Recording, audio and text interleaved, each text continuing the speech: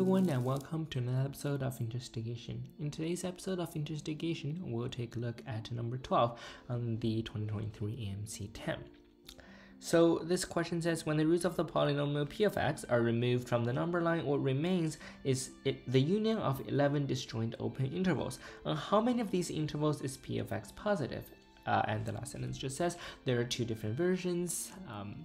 Because MA was trying to prevent leakage, but we all know that did not work very well.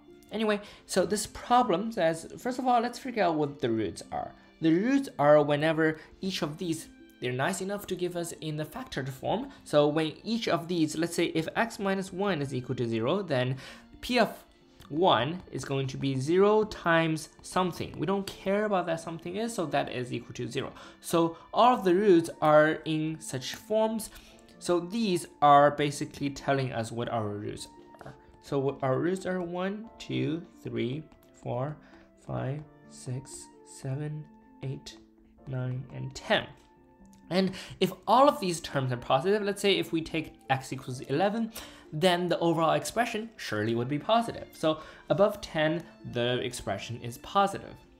And if we shift from interval above 10 to some number between 9 and 10, then the only part that flips the sign is going to be x minus 10 to the 10th power, which is going to be, now it will be something, let's say 9.5 minus 10 to the 10th power, or x minus 10, where x minus 10 is going to be negative. So x minus 10 flips the sign.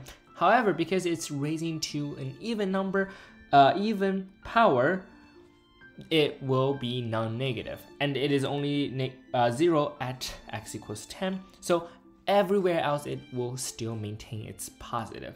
Therefore, between 9 and 10, between 9 and 10, p of x is still positive. However, if we are on an odd power, x minus 9 to the 9th power, for example, we are going to have to switch its sign because 8 minus 9 to the power of 9 is going to be negative. Anything less, anything less than 9, that term will be negative. So every time we have that, we will have to flip the power. So minus minus plus plus minus minus plus plus minus, and we just have to count the number of segments that is positive, which is 6, or answer choice D. That will be it for number 12. Catch you in the next video. Remember, if you do not understand any part of this video, or if you just have a general question, feel free to drop them in the comments and I will help you.